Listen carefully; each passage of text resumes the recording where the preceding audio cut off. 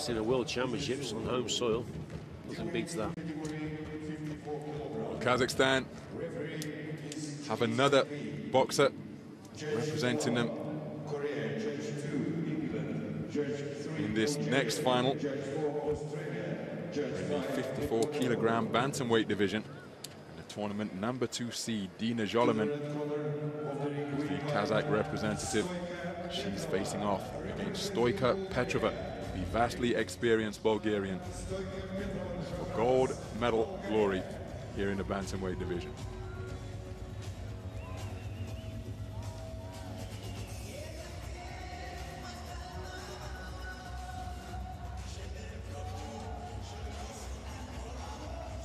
Here is the Bulgarian representative, sole Bulgarian contesting World Championship gold here in Astana.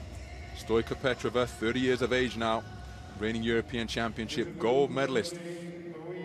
Defeated Nicola Adams down at 51 kilograms on that run to continental gold. Here she is, competing in her fourth World Championships. It was her best ever performance, improving on the quarterfinal finishes she had back in 2012 and in the most recent edition in Jeju 2 years ago. Here's the home boxer, 23-year-old Dina Zholaman. She's also she's competing in her 3rd World Championships here. Made it through to the quarterfinals in the last edition. Lost at the preliminary rounds in 2010. Ranked number 10 in the world, she's the tournament number 2 seed. Petrova is ranked number 2 in the world, down at 51 kilograms. So she's stepped up in weight, and this promises to be an intriguing encounter between boxers at opposite ends of the experience spectrum. Zholaman, just 23 years of age. Here she is in front of her home fans once again. Down at light flyweight, she perhaps heard the Kazakh national anthem reverberating around the Baris Arena for Nazim Kazaibe. How much inspiration will she take from that as she looks to emulate the accomplishment of her compatriot as she goes for World Championship gold here in the 54-kilogram bantamweight division. So the opening bell sounds. It's the gold medal contest at 54-kilogram bantamweight. It's between boxers from Bulgaria and Kazakhstan. The boxer wearing blue is ranked number 10 in the world, and she's the tournament number 2 seed. That's Dina Zholaman.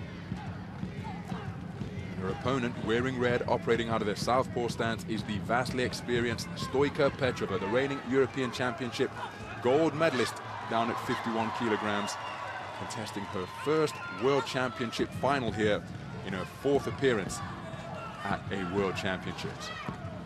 Been a big admirer of Petrova's work over the years. I think she's very skillful indeed. Counter puncher, sits back, but occasionally you'll see a very fast, sharp jab go out, and that's to trigger the opponent off because she prefers the opponents to come forward. But Zholaman here, Tash, she's got to quicken the feet up, hasn't she, and apply lots of pressure and try and take Petrova out of her comfort zone.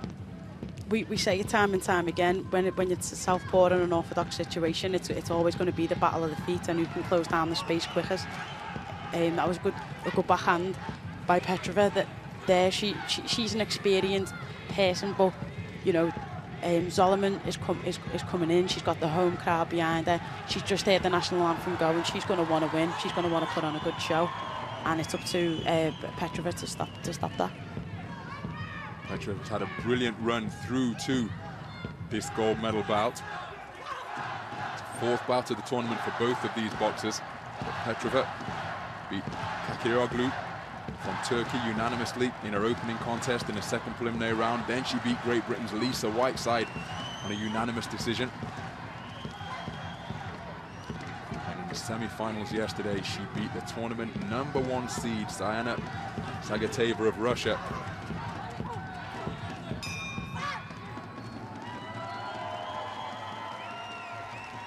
It was Liu Piao, the number 3 seed she beat yesterday.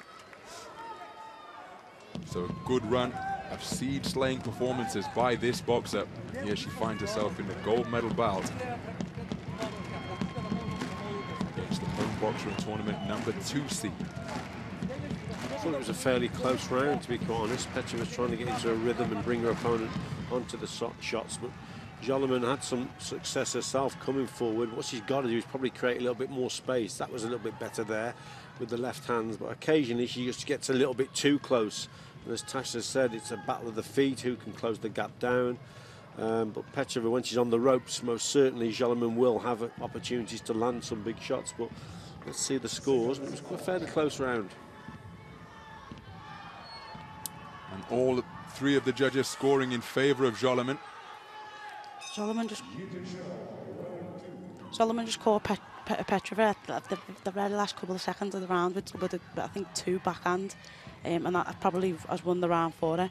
If there's a criticism of Petrova, is sometimes she waits a bit too long. Too long, yeah.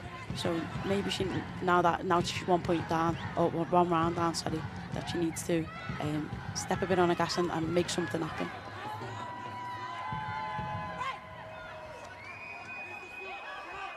So the Southpaw and Orthodox sometimes coming together in untidy fashion in this contest so far. Petrova falling short of their own attacks as the 2 boxers fuse into a tidy pretzel of a clinch once again. If you watch how Petrova boxes, she's very good mid and long range, and she needs her opponent just to stay at bay. But when they come in close, there's literally no work from Petrova on the inside. So she's got good skills when she's at range. But I think the difference has probably been Zholaman, quick feet in, closing that gap down, then putting that pressure on. And obviously on home soil, the judges are liking what they're seeing from the Kazakh boxer. But you're right, Tash, Petrova's probably got to do something a little bit different now. She's behind, so she's got to probably force the pace a little bit more. But there you go, see, she's not used to coming forward. And that's how she got caught there. Exactly right, Richie. She's just waiting and waiting, and when Kazakhstan comes, she's got no reply for what she does. And even though it might be 1 shot, it might not even be any, because Zholaman's being the aggressor and is throwing the shot. She's winning the round. Boxers have struggled to find their range in this second round. And again, shots are either being thrown out of range or long. They're going long when they come within punching range. So the referee has spent a lot of time separating and talking to the 2 boxers.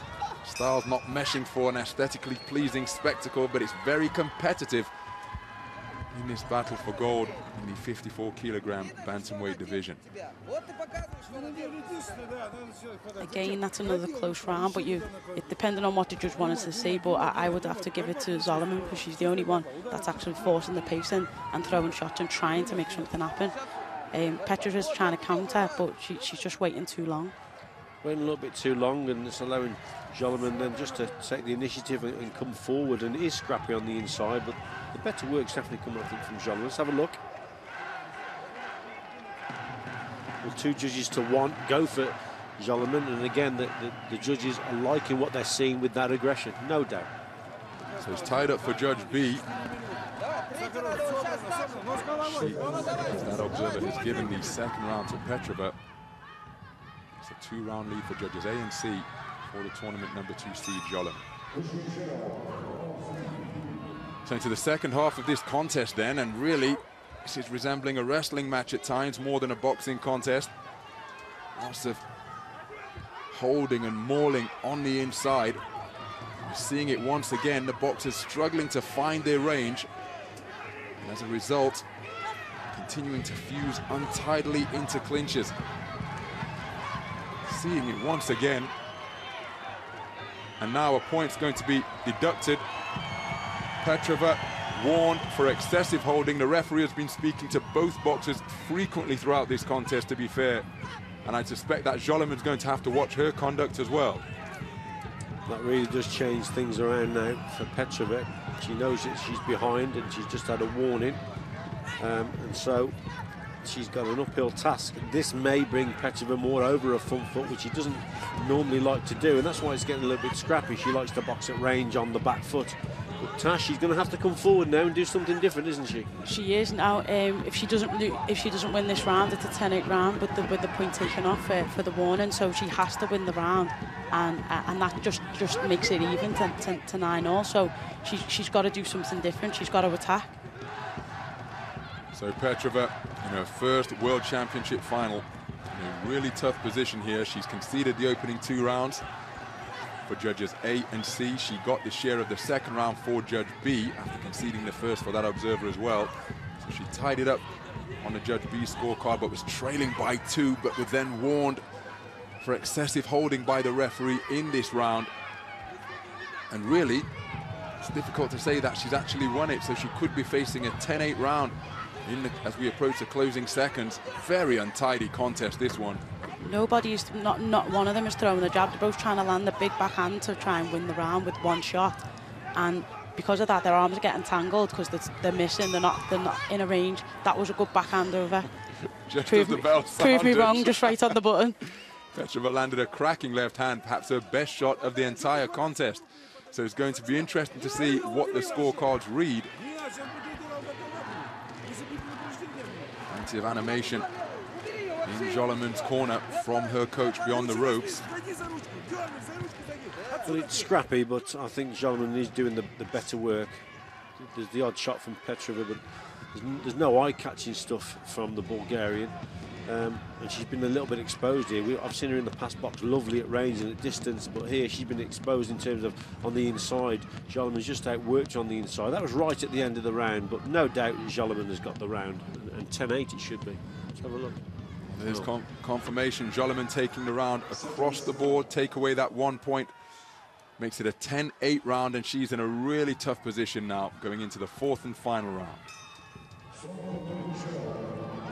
So the final round then of what has been a really messy encounter for bantamweight gold in the 54-kilogram weight class. Stoyka Petrova ranked number 2 in the world down at 51 kilograms. He stepped up and made it all the way through to the championship final here. But neither boxer has acquitted themselves in eye-catching fashion. Good work to the body from Zholaman. But this is where the contest has been fought for the majority of it. Lots of holding, lots of mauling, lots of grappling at close range. And there's been precious little boxing, hitting on the back of the head. Zholaman spoken to by the referee. You've seen She's going points to have to taken watch off her that. conduct as well. One of her major faults here, Petrova, is when she throws a left hand, her back leg comes round, she comes very square when she throws that backhand of hers. She tries to get so much power into the shot. As Tasha says, she's not using the jab, so she's looking to land a big left hand. But by doing that, she brings her rear leg through, she comes square, and that's why she's getting caught on the inside. Look how square she is there, look at that. The first 20 seconds of this round, Petrova came out and she looked like Petrova. She was throwing jabs and trying to make something happen, but now it's just gone back to the way it was for the last 3 rounds. Well, the fans here absolutely delighted with what they're seeing, because they will know that their boxer, Dina Zholaman, is in a really commanding position. So never mind the spectacle, think about the result. And she's on the cusp of claiming World Championship gold here. It'll be the 2nd world titleist in the 3 bouts we've had so far here at the Barris Arena. So really couldn't go much better for them. And that is why there is such an incredible atmosphere here as they are cheering on their boxer to her first world title. Just to echo what you said, Richie, I mean, whether you plan to land or not with your jab, you've got to throw it just as a rangefinder, just to make your opponent think about something. And neither of them are throwing a jab and just trying to land the big backhands to win the round. And that was the result. But I think Kazakhstan will be celebrating for the 2nd time, because for me, she got that bout. Remember, it was a 10-8 round by virtue of the warning issued against Petrova in round number 3 for excessive holding. Very untidy affair, that one. Petrova, though, her best ever result in this, her 4th appearance at the World Championships. But that boxer is all smiles. Dina Zholaman about to be crowned as world champion.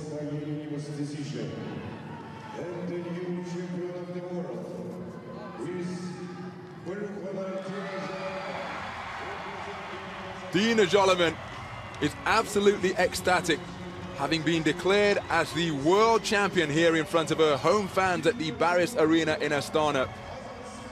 She takes 54-kilogram bantamweight gold. The tournament #2 seed.